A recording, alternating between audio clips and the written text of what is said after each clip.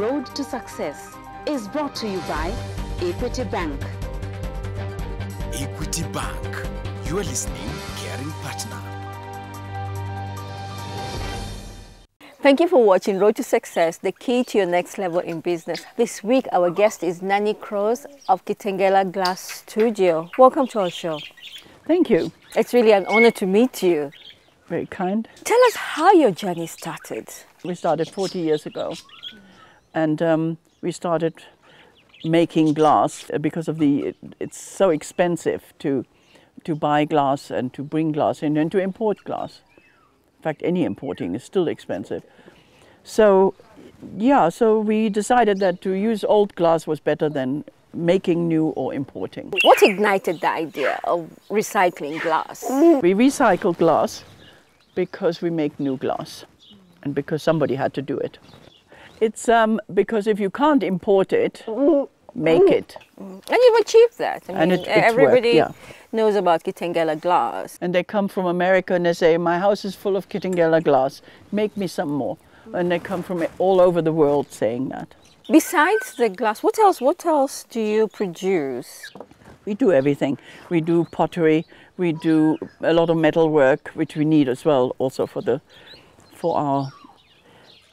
glass itself. And we do felting now, which I'm very proud of, made from raw wool, and also quite still unknown. Some people do it, I'm glad to hear. You can do anything from hats to shoes to shawls. In fact, I should have put a shawl on for the felting. And of course teaching art and artists from all over.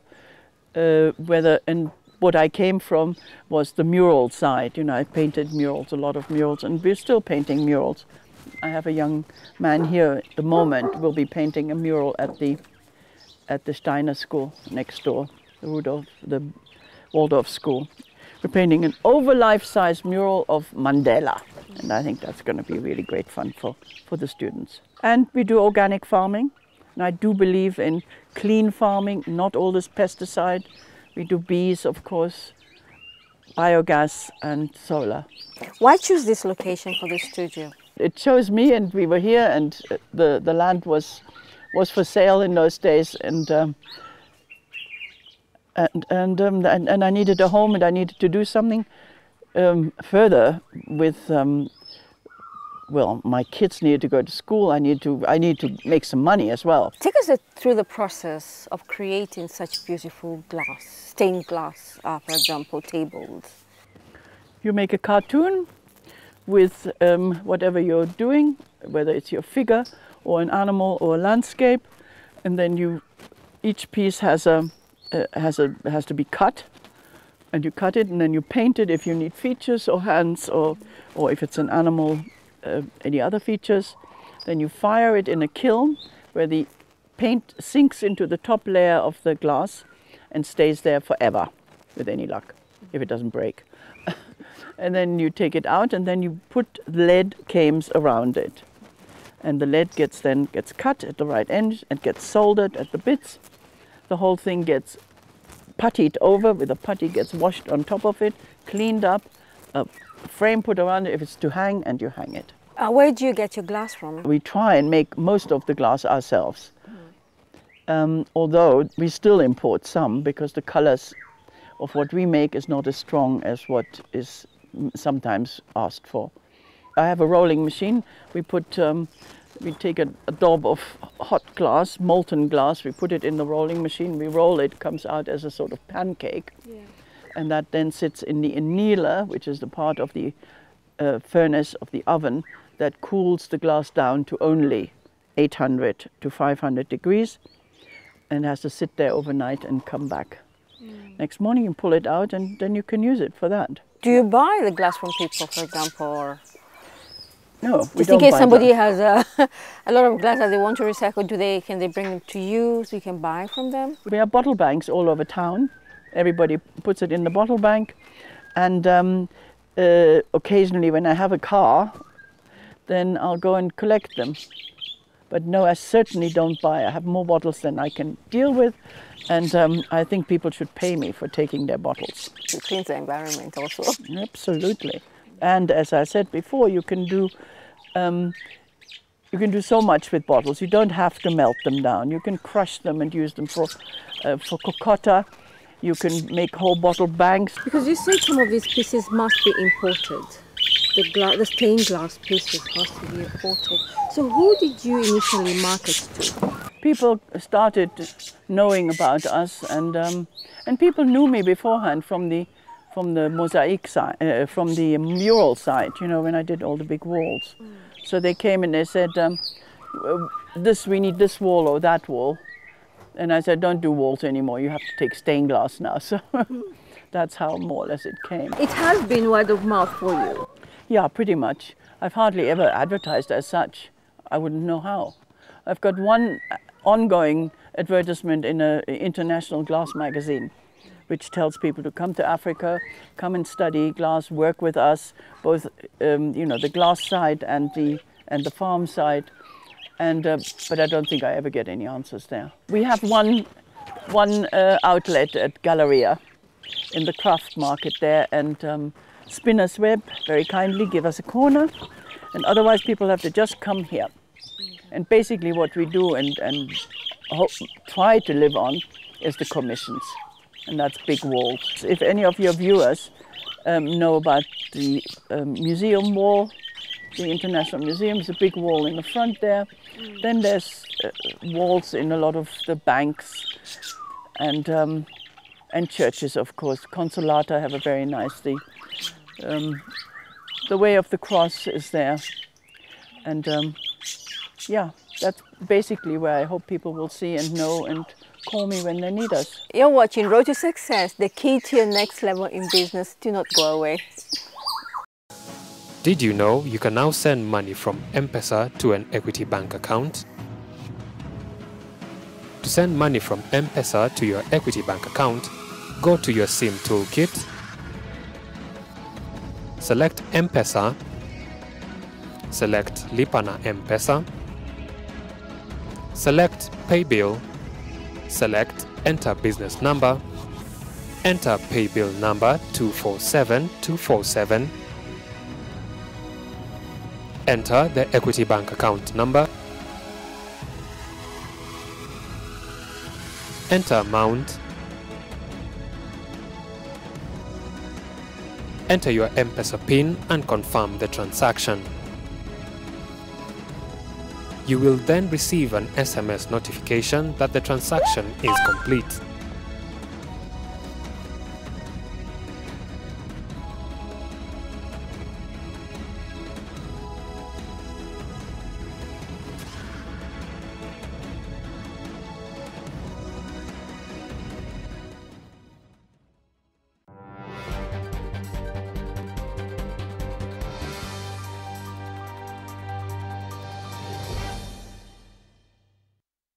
You're watching Road to Success, the key to your next level in business. This week, our guest is Nani Croze of Kitengela Glass Studio. Nani, what does it take to run a business such as yours? Well, find enough money to build a furnace and to buy the gas, then collect lots of empty bottles, of which you can have plenty from me, I have enough, and start or go and learn to blow glass. And you can do that here with us. We do teach, but there's lots of other things you can do with glass. Like we said before, you can use it for all sorts of things. You don't have to blow. Yeah. But if you want to do it as a blowing business, is expensive, you say, yes, because of the that's gas. Expensive. And but as a business, it really isn't a business. You know, it's an art form. So most of my people here are all artists, or if they haven't been artists before they started, they certainly come out as artists, because you need to, and artisans, you need to learn to, what can you make out of this bottle? You know, we can cut it here, we can turn it this way or that way, we can crush it and use it for cocotta, or we can hang it from the top there and make it be a wind chime. There's so many things, and of course stained glass is only one of them, making windows for churches, or for anybody for that matter. Or then my later, not latest, but later technique, which is dalle de verre, blocks of of molten recycled glass set into concrete for big walls, which can be, which you see lots of in town. We've made really quite a few by now. And in all over East Africa, really. There's Rwanda, Tanzania, Uganda. I've made them. I've shown our glass everywhere and used it. What would you say would be your challenges? Money. I mean, if it's money you want, don't go into glass or art for that matter. Although some of the art is now helping the artists and they actually are making some sort of living. I would like to remind your public that for the last, is it 6 years now? Yes, for the last 6 years I've been bringing out the Arts Diary, which shows an artist a week, and there's 64 weeks a year, I think, isn't it? 52. And they're there and they're featured and they can show everybody what they do and how they do it, and then can be reached through the diary. So that, yes, that is, I'm very proud of the diary, but don't ask me, everything is voluntary there. I mean, we do it for the goodness and for the will and for the love of art and the artists and the youngsters as much as some old ones. How many people do you work with? It depends. It's between 80 and 40. Depends on if we have got lots of good jobs, then I'll call some back that are waiting in the wings. But of course, it's the animals on the farm, and we do have some visitors, and they need to be looked after all the time if they're there. But the art side, yeah, I have my group of people who are reliable and trained and very good at it. You talked about the school, the vocational school, and the different schools that you have. Yeah. Not only in Kitengela, but within Nairobi. They've become independent. Okay. They've grown up. But my school here is still my school, because it really was the first baby of the Waldorf school or the Rudolf Steiner school. And what are the charges? The Rudolf Steiner school, it's mostly sponsored children. A lot of poor children and refugee kids who really can't do anything, and we do sponsoring all over the world. A lot in Germany, Europe, and some in America, and here, of course. I have so many sponsored kids. What would you like your legacy to be? As trying to keep the environment as beautiful and as clean and as good for us and our children as possible. And of course, yeah, and teach the children something that is useful for them and makes them into good people. Yeah, even if it takes puppetry to teach them. And of course, that's what vocational school is all about, to teach them to use their beautiful hands. There isn't a child or a youngster in Kenya that hasn't got a wonderful skill. Don't tell me anybody says, oh, I can't draw, or I can't model. Try it and you'll see. Most wonderful artists in everyone. Try, do something. Yeah. Thank you so much, Nani, for inviting us. You're welcome. And for allowing us in your space. We really have enjoyed ourselves and learned quite a bit. Yeah. Thank you. You're welcome. You're watching Road to Success, the key to your next level in business. Don't go away.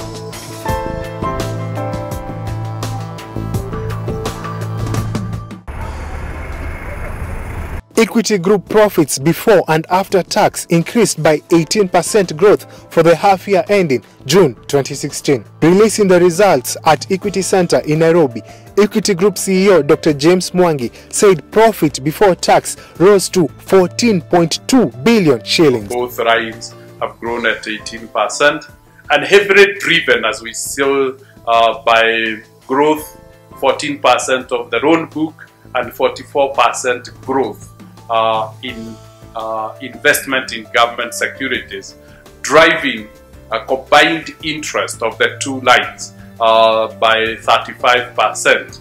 Dr. Mwangi attributed the improved performance to the successful execution of an innovative business strategy, the Equity 3.0. The cumulative banking transactions increasing by over the year, increasing by 225%, while the value of those transactions has increased by 525%. Dr. Mwangi illustrated how the bank transaction business is moving from physical channels to digital channels. Transaction at the automated teller machines and the branch declined by 17% and 12% respectively. Uptake of the mobile channel grew by 115%, with over 2.1 million clients having registered on the Equitel platform. Indeed, the convenience and ease of accessing credit through Equitel mobile channel saw the number of loans disbursed increase by 308%. That 380%, 82% of all the disbursements, 3.558 million loans have been disbursed through Equitel. Equity Group customer base crossed the 10 million accounts mark in the period, with deposits hitting a high of 259 billion shillings. Very excited that we now have reached the tipping point. When you reach 11 million customers, now you feel you have almost at a tipping point. We cross-sell can really significantly grow the bank. A review of the top banks in the world revealed that Equity has improved ranking to the 8th best bank in the world on return on assets and the fastest growing large bank in Africa. Last year, we were now number 916. If those who can remember the previous year, we were number 999. We are now down to number 835. And if you look at this report, we are ranked the fastest growing large bank in Africa.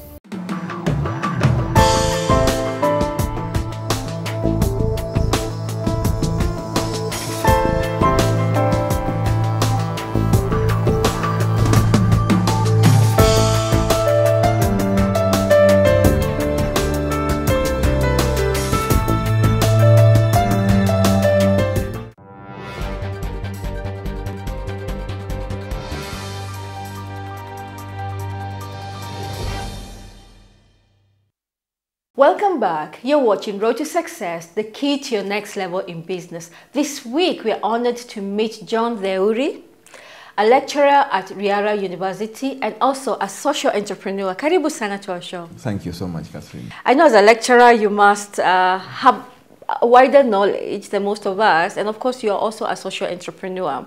When you say you're a social entrepreneur, what does that mean? Just for our audience to be clear. Thank you so much for having me, Catherine. A social entrepreneur is somebody who looks at societal problems from a different perspective, so that now you are keen to solve the challenges that are in society and you create a social impact. And as a lecturer, what is your department? My department is the School of Business.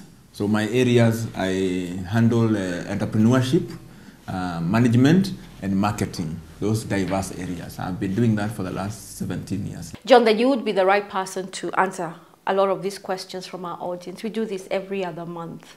The first question is, one of our viewers wants to know whether culture is an important part of carrying business. Interesting. Thank you, Catherine. It's a very interesting question, and it has many facets. But to just bring it closer home, there is a famous saying that says, when you go to Rome, you do as the Romans do. There is a concept we call SWOT analysis. Culture falls in there because the socio-cultural aspects of any community are very key. For example, if you want to sell fish, you must ask yourself, do those people who stay in that environment eat fish as a delicacy? If they don't, it's a cultural element. So when you introduce fish, it will take you longer to convince them to try eating fish. Maybe they don't look at fish as something edible. So your business will have a higher chance of failure if you miss out the concept of culture. Okay, this one is from Cordillera. It's from Bill Clinton Mabumba. He's He says, I kept rabbit at home in large numbers, but it didn't help since I had no good market. How can you help? That's part one. Two, I also had a plan of transporting sardines, daga and omena to Nairobi, but I'm only having one customer who doesn't need it much. Is this idea beneficial? So part one, yes. Let's start with part one about the rabbits. Rabbit farming is growing in Kenya, in the region. Why? Because rabbits provide a very good source of meat that, to some extent, they say, is cholesterol-free. And therefore, rabbit farming has grown leaps and bounds. We have organizations that help rabbit farmers. There is one that is in Nairobi. So possibly we can even give the young man contracts of that. But the second thing is that for every business, you must find your market. If you begin it the other way around, it gives you a challenge. Because then you have the rabbits, you don't have the market. Yeah. The other thing is refrigeration. Sometimes you can slaughter and refrigerate so that when you find the market, you are able to deliver. But there are places where, within Nairobi, where they buy lots of rabbit meat. Possibly the young man might need to come down here to Nairobi and look for rabbit farmers. The second thing also is to look at the dietary habits of that environment. Are people willing to begin trying rabbit meat? Are there places where people eat possibly fish and other types of meat where they are willing to explore with rabbit meat? That can be a beginning because you can create a market for your rabbit meat. But usually in business, you first look for the market and then you begin producing. If you produce and then you look for the market, sometimes you can have a big challenge. Okay, and then he's also planning to transport like the sardines, the daga and the omena to Nairobi. And he only has one customer who doesn't need it much. That's a good beginning. Is this idea beneficial? I think the idea is beneficial. Possibly the way to look at it again, the good thing with that is that possibly he'll be buying from the local market or something like that, is to ask the current customer to recommend at least 3 or 4 other people who usually buy these kind of things. Again, also, he may have to come down, come and see that customer and look for places where these particular, these particular items are bought. One place like that is Gikomba Market, huge market for this kind of product. So I think it's a viable idea, it's an excellent idea, and he should pursue it further and now begin to have forums with those who buy so that he can increase the number of people who are buying. Also talk to the current customer. Why is that customer not willing to buy more stocks? Is it the credit facilities? What is it? Is it the market? Explore ways of partnering with that person so that they can increase possibly the amount of these sardines and omena they buy. John, the next one is from Edwin from Kericho. He's asking, he has started he's done his business 3 times and all have failed. And this is between February and May this year. He's used all his money, over 40,000 K, and now he has nothing. He wants to know what has gone wrong. It's a very good question from Edwin from Kericho. Maybe the best way of looking at it is there are lessons from failure, because failure is a stepping stone to success. So he's asking a very critical question for most of the people who are starting businesses, budding entrepreneurs, potential entrepreneurs, and new entrepreneurs. Because they say 80% of businesses that are started in the first year fail. Yes, yeah. They give those kind of statistics. Sometimes they are neither here nor there, because there are many reasons of failure. Maybe we can begin with, if we had an idea of what kind of business, that would have really helped us, because there are certain businesses, depending on where you are doing them, they have a higher rate of success or failure. So possibly we could ask Edwin to give us more information on the kind of business, the target market, and so on and so forth. But having said that, there are many reasons why businesses fail. It could be because you have underestimated the needs of the customers. It could be because of your customer service. It could be because of location. There are 1,000,001 reasons why a business will fail. So for this particular case, we can only speculate because we don't have the critical information that we need from Edwin. Vera from Bungoma is asking, where do I get business ideas? Interesting, Vera. Thank you for that question, Vera. Bungoma is a big county with lots of business ideas. Now, sometimes you need to go to the market marketplace. There's a huge market in Bungoma. Go into that marketplace and you make sure you go early. For example, you can be there by 8 o'clock. Spend your time observing the activities in the market. The trucks bringing in produce, the trucks taking out produce, the amount of fruits, the amount of food, the amount of, the number of people who come in there. And then talk to 1 or 2 people there. Find out the kind of business they are doing. That will be a rich source of business idea. Sometimes you get ideas by observing the way people carry out their business. So that would be my first advice. Go into your local market and look around. See how many people are coming to buy fruit. See how many people are eating fruits in that particular environment, or the kind of food stuffs that move in that market. That can be a very rich, because some people say you can never go wrong with food. Final question is from Cynthia, who's watching from Kahawa. She completed her high school in 2014, and due to lack of school fees, she's back home. So she's asking, please help her with what she can do to make her life successful. It's a very sad scenario where you find our young people at home. They are sitting at home. They are sitting on their gifts and talents. How will your gifts present you before kings and queens when you are seated? Because gifts make room for people. What I would advise Cynthia is to get out of that environment where she's in and go out there to the marketplace. Look for organizations that are willing to take in volunteers and volunteer her services. There are several. You can volunteer in, for example, places like St. John's Ambulance. You can volunteer at the Red Cross. There are many avenues that are possible. And you see now what you'll be doing. One, you'll be opening up for other networks. You'll meet many other young people. As you engage, that's where you get to hear of what other people are doing. You get new ideas, you get impotence, and also you are encouraged. Where your hope was down, it's lifted up. But as long as you are staying at home, sometimes you almost look like the world has come to an end, yet opportunities are out there. But they will not find you at home. You must find them out there. So we are encouraging Cynthia, get out of the home. So ideas are several. We are encouraging our young people. Come out of your comfort zone. Come out of the home environment. Even walking out there. Sometimes, even walking is better than being in a matatu. Because you get to see several things. You get to interact with people out there. You see what other people are doing. There are some brilliant ideas out there. And you can upscale some of those ideas. But don't sit on your talents. Thank you, John, for really taking the time to come and answer a lot of these questions. From young people, old people, it doesn't matter where they are. We thank you for your time. Thank you so much, Catherine, for having me.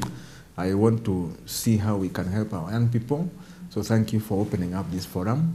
Thank you for the work you are doing for our young people. Thank you for watching Road to Success, the key to your next level in business. We do encourage you to continue writing to us, sharing your comments, and if you have any queries, we do have the experts who come every week and are ready to answer your questions. Do have a blessed week.